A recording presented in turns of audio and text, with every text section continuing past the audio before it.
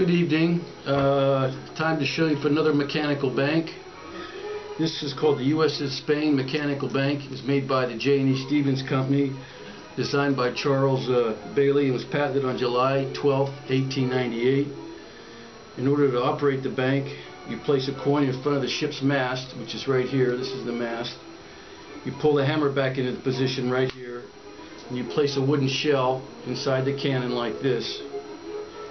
You strike the thumb piece right here.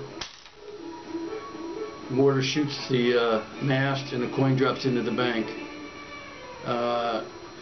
Usually this bank did not come with this flag. There's a hole here, and I was told by some collectors that initially they thought that this was meant to be a flag, so I kind of made this for the bank right here. And a lot of banks also don't have the shell, which I have right here. Let's try it one more time here.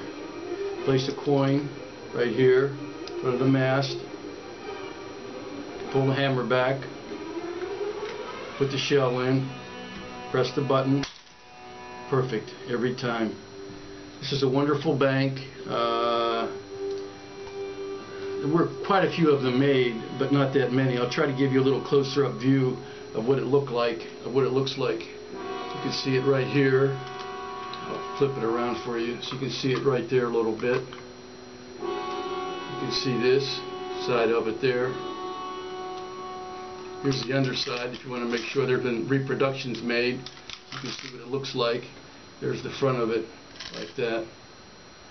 It has the Stevens coin trap on the bottom of the base. So the U.S. and Spain Mechanical Bank, made by J&E Stevens. A wonderful bank for every collector's bank collection.